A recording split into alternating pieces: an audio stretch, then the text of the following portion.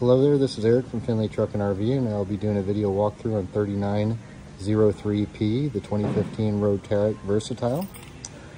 Coming around here to the passenger side. We'll start out right here at the entry door on the passenger side. On your entry door right here, you do have your power locks and power windows over here. Seats, you have like a lumbar support in the actual seat itself.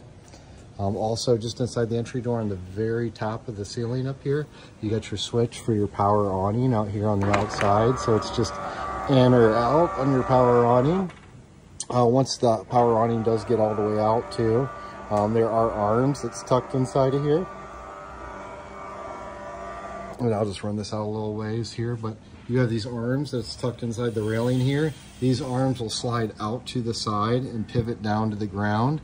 You could actually extend them to touch the ground, or you could actually clip them to the little pockets on the doors, like right here, to support the actual awning itself, or you could just let it hang out like that, but it does hang a little low when it's out.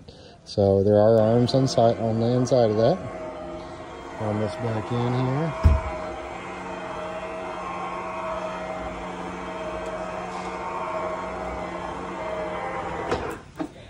Okay. Next door will be entry into the back camper half of the coach. And then the other half door opens also. You do have cup holders and locks and screen windows and stuff on the side, and curtains that will close to give you privacy inside of the camper. Same thing with this window over here. It has a little curtain that will close to give you privacy in here. There is storage underneath the seat bottoms on both of the seats here.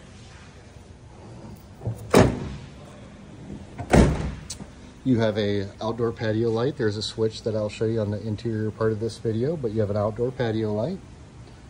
And then obviously the other hook for the awning arm. Coming around to the back half back here, you have a reverse camera back here to the left of the license plate.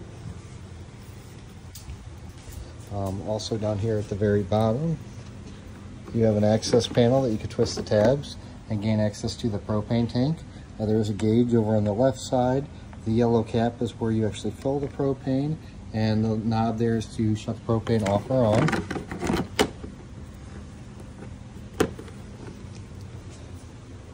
Up top there on the rooftop, you got a built-in air conditioner, and then on the white thing on the very top is going to be the antenna for air television. Coming around to the side over here, you have your main fuel door for the vehicle itself.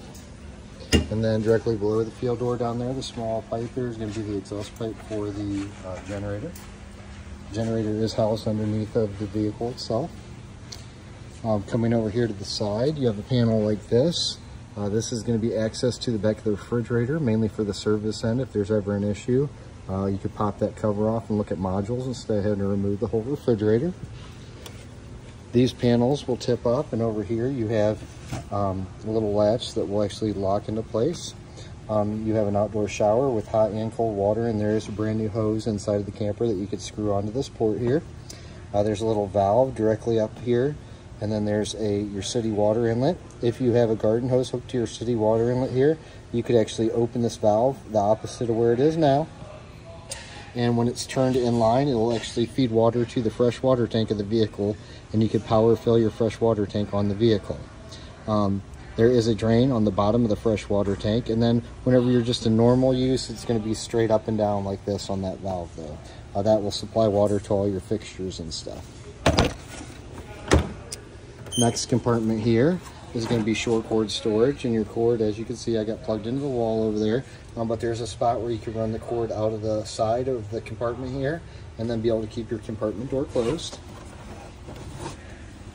Moving down to the side over here, and again, there's another latch over here. You have your black and gray waste tank drains, and then inside of here is going to be your hose for your macerator. This system has a macerator, so when you go to dump a tank, you will actually pull the valve, which you normally always do the black first.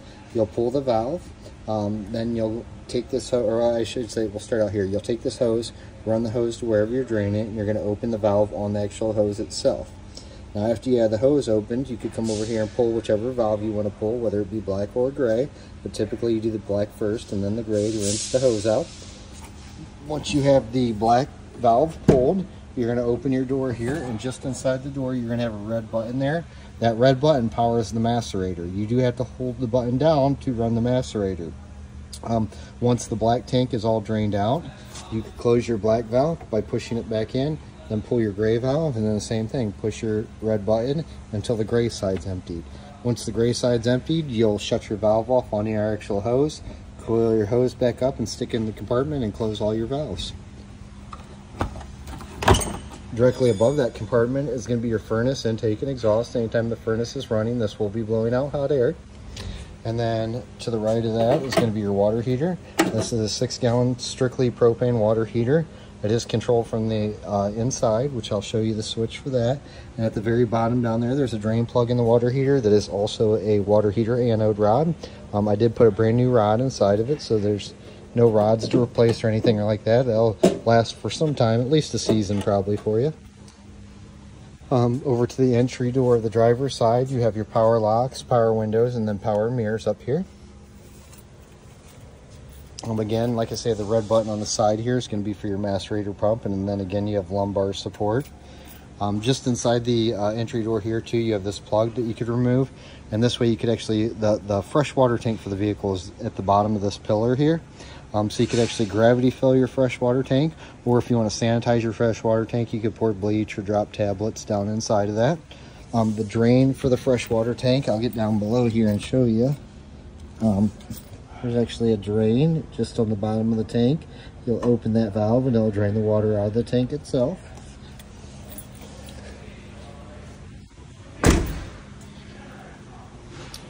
And then coming around, we're back to the front of the vehicle. The engine of the vehicle has been serviced, oil's been changed, fluids have been topped off, steering components have been greased, and generator has also been serviced also. I'll pick up on part 2 on the interior of this vehicle. Thank you.